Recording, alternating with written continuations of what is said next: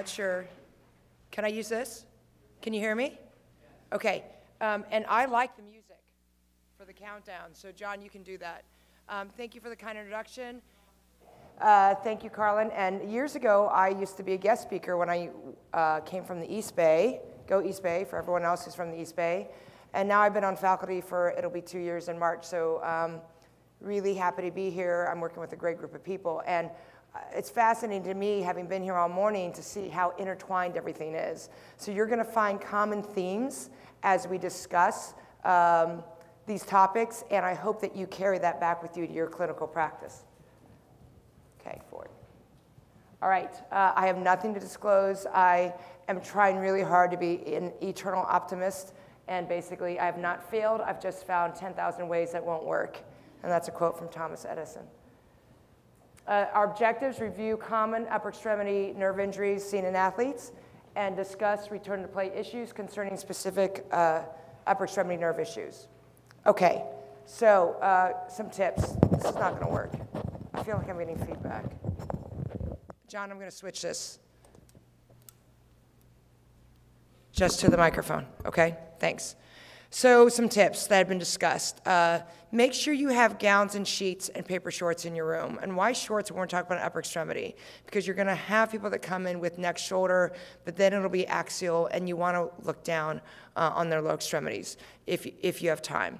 Be able to get to both sides at the exam table. I think that's key. When you are looking at and doing the shoulder exam, for example, you want to be able to get behind them. If you're only seeing them like you're the mirror and you're only seeing what's going on in front and you're not seeing posteriorly, you're going to lose a great deal of what you can pick up on your observation. So have your exam table set up so that it's like this and not like this, or be prepared to go around them. Okay, and at certain of my clinics, I actually ask our athletic trainers, I love you guys, to change the tables in my room so that I can get on either side.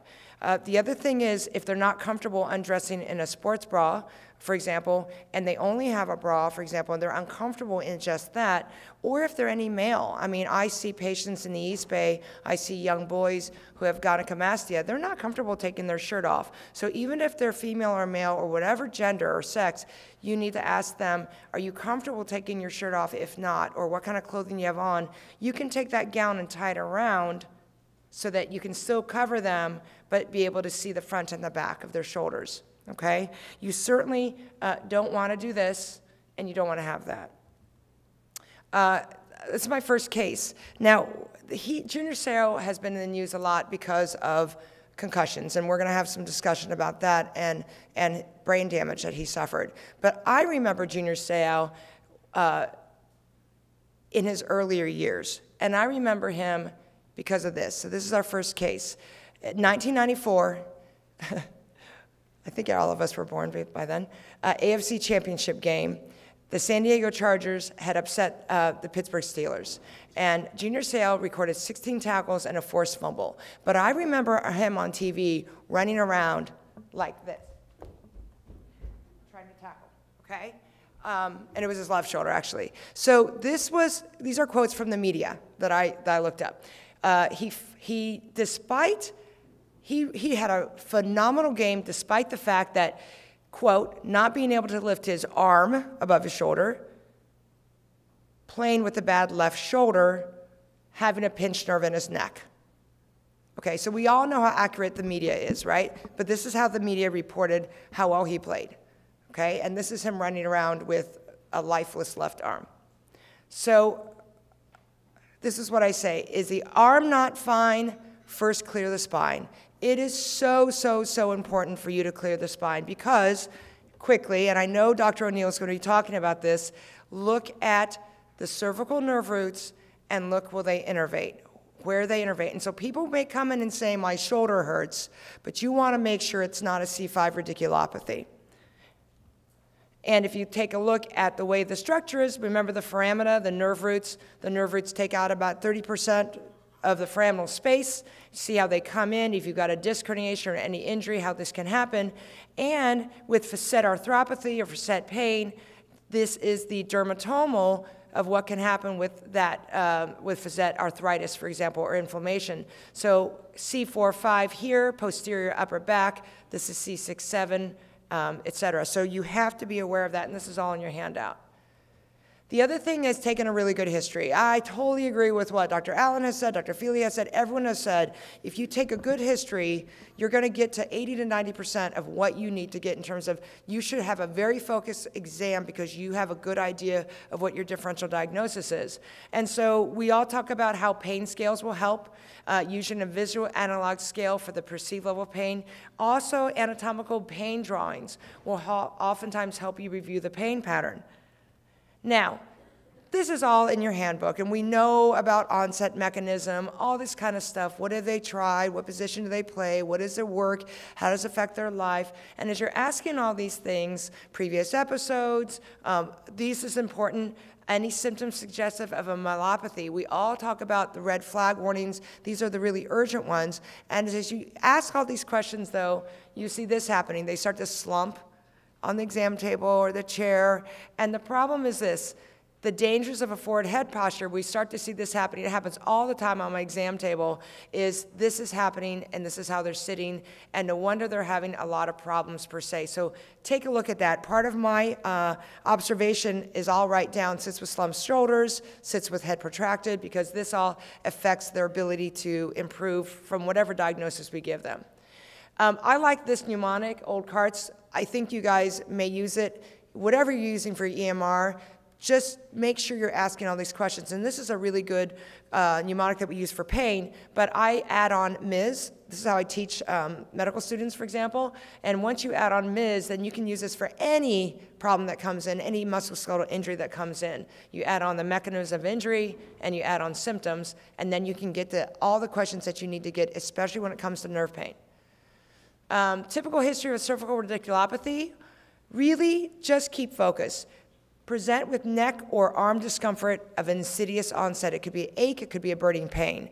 Initially, don't be surprised if the pain is referred to the medial border of the scapula. And the chief complaint may actually be shoulder pain when it's indeed coming from the nerve. And then as the radiculopathy progresses, it'll go along the sensory distribution of the nerve root.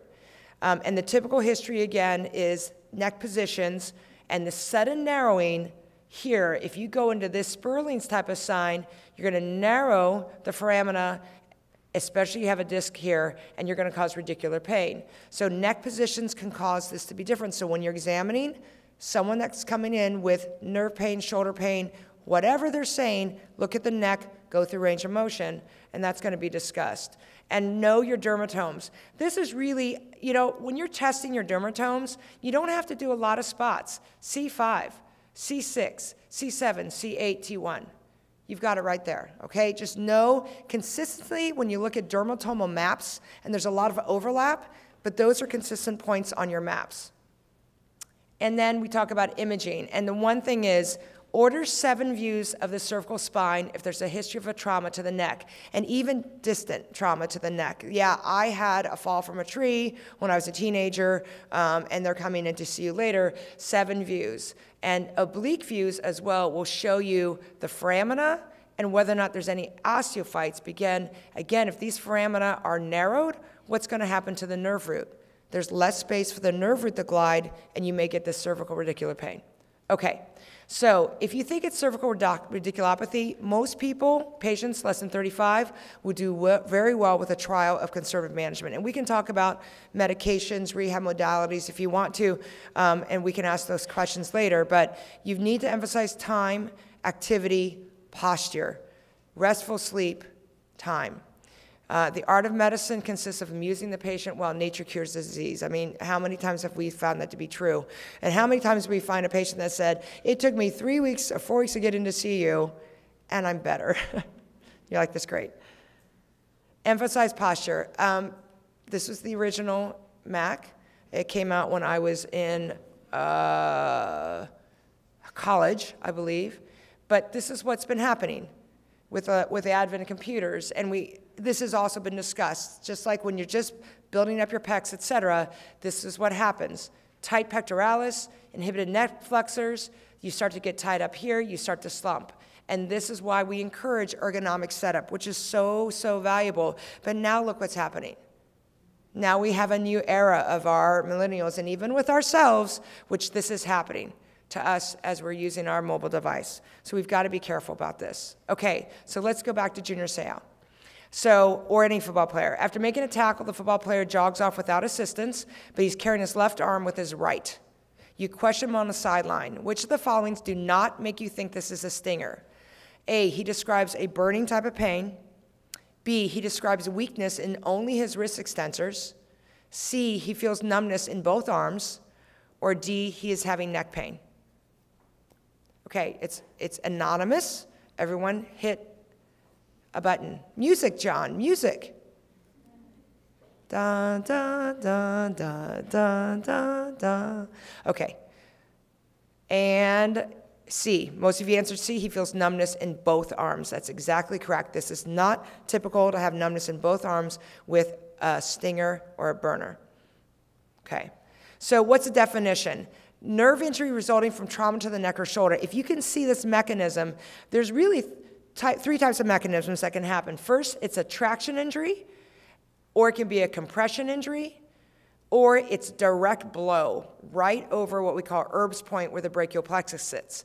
And those three mechanisms can cause this problem. And you may not be on the sideline like some of us are who are team physicians, but if you are there or you're at the event where your kid is playing or you see something else happening, they're going to shake that arm out. It's heavy, they're going to hold it, or they're going to shake it because they need to get some type of sensation back into that arm, okay? It's an immediate onset of burning pain, hence that's why it's called a, stinger or a burner, and it's unilaterally and can be associated with numbness or weakness. Typically, it lasts seconds, it goes away, and that's why sometimes when you're watching sports, you'll see that person go back out onto the playing field. And you're like, what? Well, hopefully they've been examined and they're back to full strength.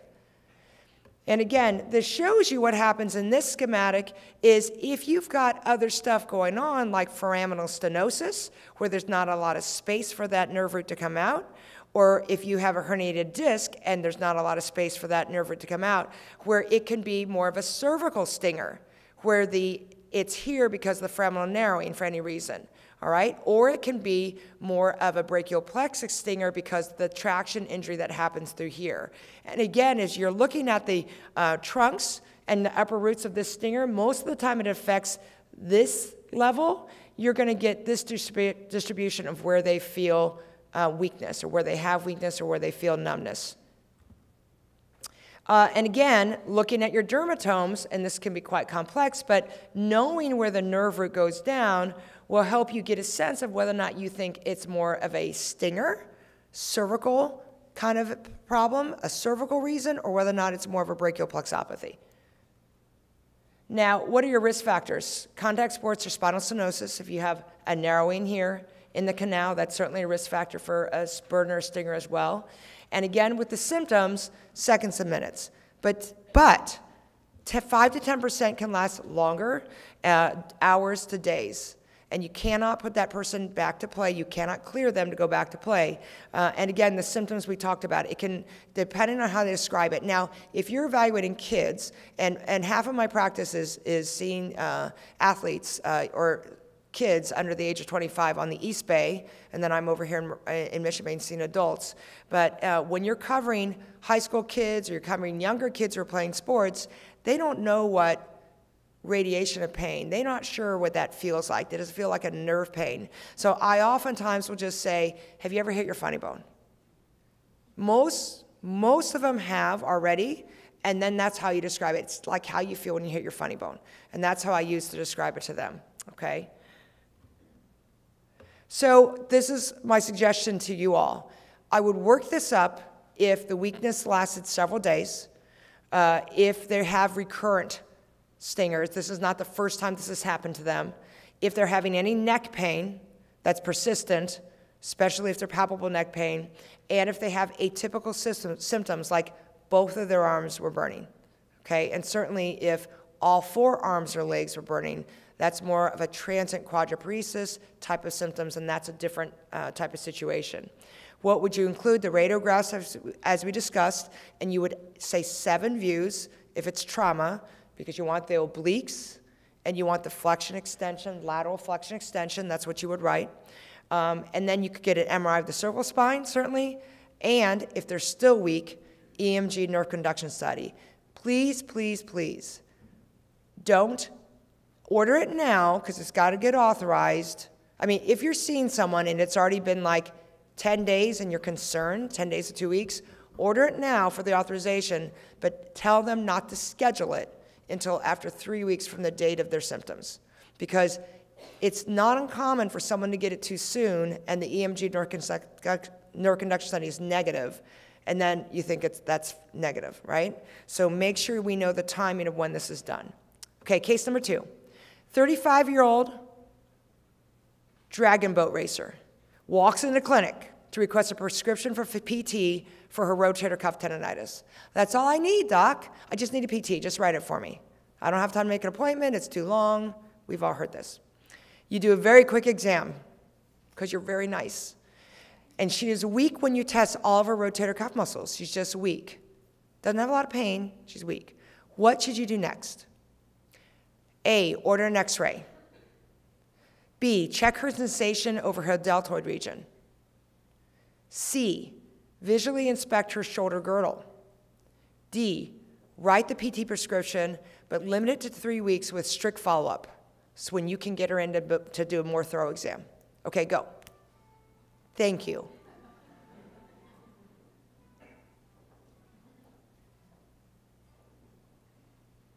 Okay, survey says.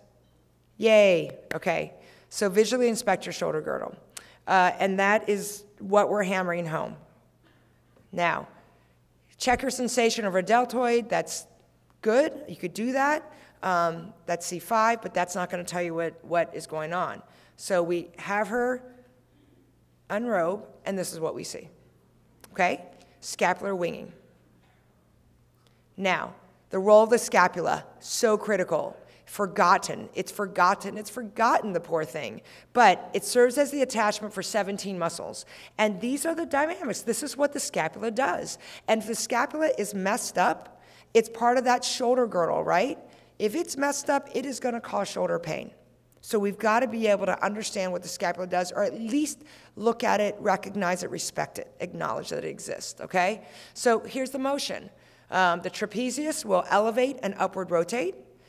Right? Your serratus anterior, the muscles in the front, the pec major, minor, they're going to help you protract, go forward with the scapula.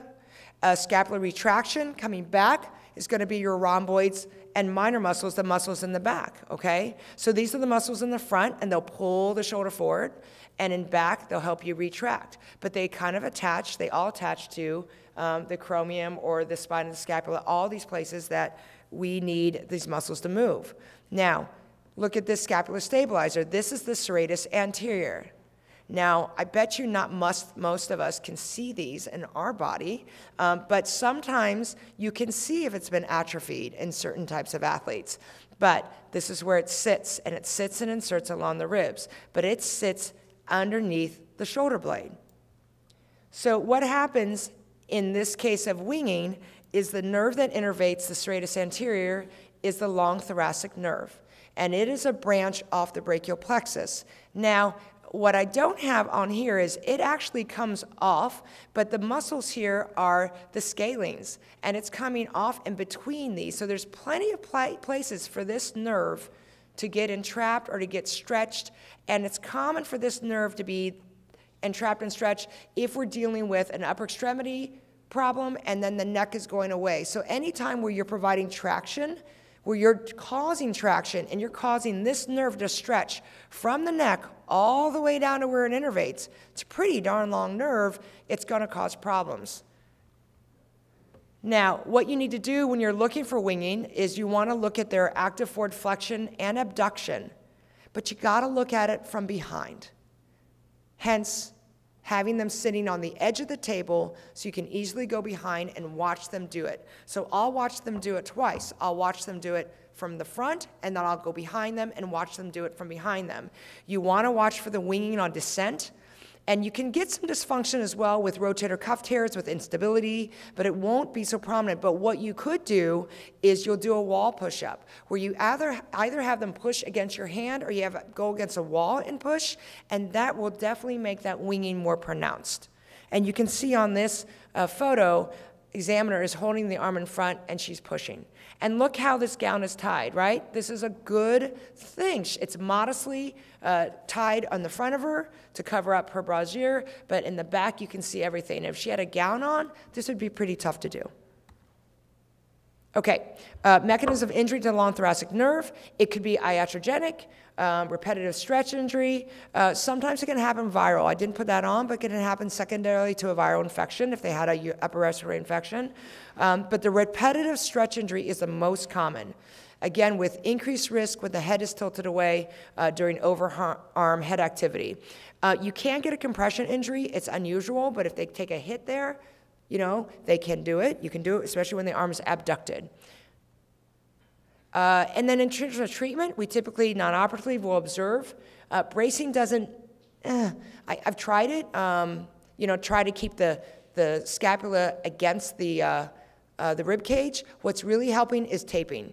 So what our athletic trainers or our physical therapists doing in terms of using tape to tape the scapula down can be very, very, very helpful. And so we'll ask them to do that. And they will typically know how to do it as well. And strengthening of all the surrounding muscles to be able to keep that scapula down as much as possible. There's a minimum of 6 months before that nerve recovers. You need to reassure, reassure, reassure, patience, patience, time. And then if after there's no resolution, after a couple years, you can discuss a pectoralis transfer, neurolysis, basically other things to try to get that nerve to recover. Okay, case 3. We've got a 22-year-old right-handed woman. She presents with increasing right shoulder pain despite doing her rehab exercises diligently every day. And this is what you see on observation. Okay, look closely. Look closely at the shadowing. Here's the medial border of the scapula here and here. Okay, look closely here, here, look closely here. Okay, she plays outside hitter on a volleyball team, which increased practices to 5 times a week a month ago preparing for nationals. You suspect what pathology? A, okay, there's a lot of words here, but you can do it. Suprascapular nerve entrapment at the suprascapular notch, resulting in atrophy of the supraspinatus. B, suprascapular nerve entrapment at the spinal glenal notch, resulting in atrophy of the infraspinatus and teres minor. C, suprascapular nerve entrapment at the suprascapular notch, resulting in atrophy of the supraspinatus and the infraspinatus. Or D, suprascapular nerve entrapment at the spinal glenal notch, resulting in atrophy of the infraspinatus. Let me go back to the picture. Okay, and then let's vote. Just put something in. We'll get to it. Sorry. I made it. This was kind of hard. Well, what happened? Okay. It wasn't a good question. You got rid of it? Is that what it was? Okay. All right.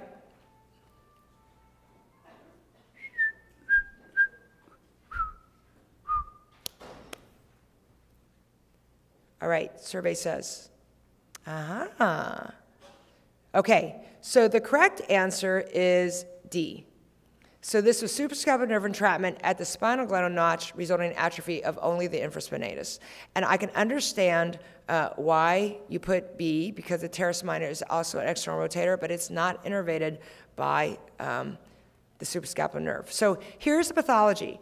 Here we have the suprascapular nerve, and this is the suprascapular notch. And you can see it's just really a notch in the bone, and then there is a ligament over the top of it. And then it comes through, and then it's going to go through the spinal glenal notch, and the branches here innervate the supraspinatus, right? Remember, you can either do empty can or full can to test that, as Dr. Feely had discussed. And then we can go down here, and once it goes through the spinal glenal notch, it innervates the infraspinatus. And the infraspinatus does the external rotation, right? So you test it this way. So you can have wasting of the supraspinatus here, and I call this like a bird bath. Can't miss it when they bring it up. There's like just a atrophy here, or you can get wasting at the infraspinatus, which is the muscle just below the spine of the scapula. So if there's atrophy of both, the compression is here. If there's only atrophy of the infraspinatus, then compression is at the spondyloglenoid notch, okay? And it's usually a traction injury. So with that type of neuropathy, again, if you have both, you would discuss whether or not you would decompress this here and release the ligament.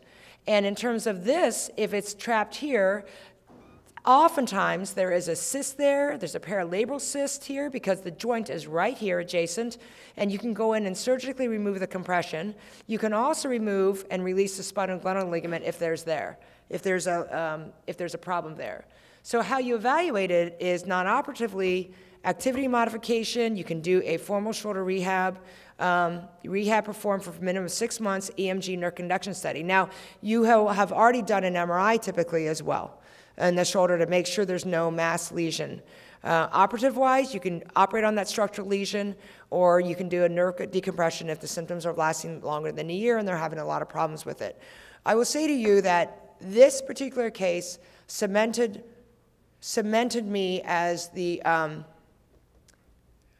put it this way, as I started out, it was my first month as a head team physician at Cal. I was pretty young, I was coming out pretty new, and one of the volleyball players came in to see me. And she was a returning player, and she'd been having shoulder pain for a year, and they'd been doing rehab and everything like that.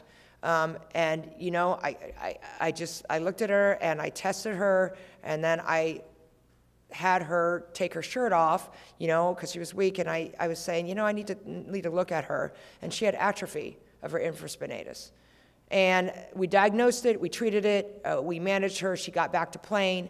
But it was one of those seminal moments where I was like, you gotta look. You've gotta look behind there, because everyone else prior to me had missed it. And actually the head coach at the time for the volleyball team, she looked at me and she said, "You must be pretty proud of yourself." The weirdest thing for her to say, and I'm like thinking to myself, God, thank God I found it, right? But it was one of those seminal moments that kind of says, okay, you learn it, you did it, I found it, but it just kind of reflected what we had been taught and how important it is to do those types of things and then build the confidence of your patients, right? Your patients understand what you're doing, why you're doing it, and you're building that confidence and that relationship with your patients. Okay, so in our last couple minutes, return to play. So when we talk about return to play or return to clearance, so you've got a person and saying, hey, can I go back to my baseball league? Or can I go back and can I start bowling again? And all these things, because you want your patients to be active. When do you return to play? Well, in general, it's very much the same. Pain is resolved, full pain-free neck and upper extremity range of motion, normal strength, preferably you have a baseline if you're working with that person, but normal strength according to your strength testing, normal reflexes, negative Spurlings, this is a Spurlings test where you're closing off the foramina, and negative imaging studies. Negative imaging studies if you've done them because they've had recurrent stingers or burners, for example. That all makes sense, right? Return to play during, if all of these have resolved. These are absolute contraindication return to play with upper extremity nerve injuries. If they've got a symptomatic disc herniation, absolutely contraindicate. Relative contraindication, prolonged symptomatic burner or stinger lasting greater than 24 hours or greater than 3 stingers, okay? Relative contraindication, and before you return them, they need to have full return of range of motion, normal strength, and no baseline discomfort. No contraindication, degenerative disc disease, as long as it's only occasional neck stiffness and pain, no changes in baseline neurological status, or less than 3 episodes of a stinger lasting less than 24 hours with full range of motion and no neurological deficit. Know that this is expert opinion, okay? In terms of evidence base for this, there's not a lot, but this is what neurosurgeons, neurologists, this is what we kind of go by. But what I say to you in terms of this return to play or return to activity or return to work is just think about, regardless, there's no universally accepted criteria, but the things that we think about, can the athlete protect themselves from further injury? Can the athlete successfully play their sport? And what are the long-term and short-term risks and benefits? And so if you've got an upper extremity injury, like there's Junior Seau, right, when he was playing, and he had to tackle, yet he was tackling with one arm. and he was still a beast, probably using his head and his neck too, which is a problem. But that's different than someone who's a soccer player. Okay, so if there's an issue there, this soccer player is someone who's using the lower extremities more than upper extremities. Maybe you can bend the rules a little bit and clear them to their activity if they're not hitting the ball a lot. So many other variables. It's great, isn't it? Prevention, proper technique. This is not proper technique, what you're seeing. Okay, don't want to do a tackle like that. Neck and shoulder girdle strengthening. Balance, that includes core training, right? The strength of your upper extremities and your lower extremities comes from your core, and additional protective padding can help. So, for example, if you're dealing with someone who's a football player, you can add a cowboy collar, a neck roll, to avoid that additional traction type of stuff, and we would do that with someone that's had a recurrent stinger, for example, from a traction type of injury. I end with saying you don't stop exercising because you grow old. You grow old because you stop exercising. So it's really clear to all of us here that we need to promote that for our patient population. And this cartoon says, I like to mix up my exercise routine. Sometimes I right-click, sometimes I double-click. So don't do this. Overuse injuries, that's another talk. Thank you for your time. And I think Carlin's going to say some, I'll take a couple questions, and then we need to break for lunch.